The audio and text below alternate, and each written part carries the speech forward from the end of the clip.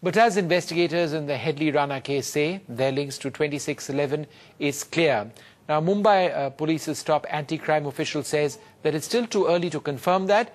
Speaking exclusively to NDTV's Srinivasan Jain, Rakesh Maria, the Joint Commissioner of the Mumbai Police, says Headley and Rana could be part of another terror module.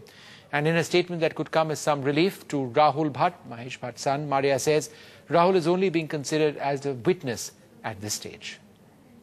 What do you make then of all this business now with the investigation into Headley and Rana? Because you would identify these two gentlemen, Fahim and Sabauddin, as the local support or the local, those who did the recce. But then you have these two, Headley and Rana, again coming in, going to all these places, staying even at the Taj in Headley's case and the Trident, indicating that perhaps they might also have been involved.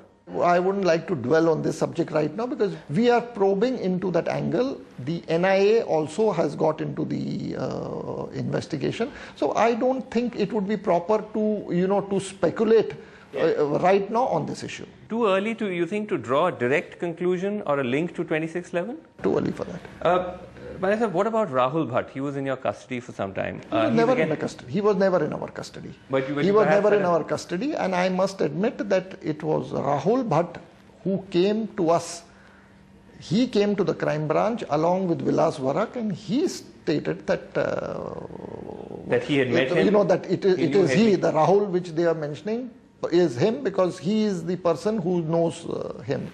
So you think that in itself is an indication that perhaps to see him too much as a guilty party might be wrong, because he volunteered that information himself. See, I think it's, the media needs to exercise a bit of restraint right now. Let the investigation be done. At the moment, Rahul Bhatt is a witness. The inquiry, the investigation is going on. He's a witness, not an accused, does it? Till now.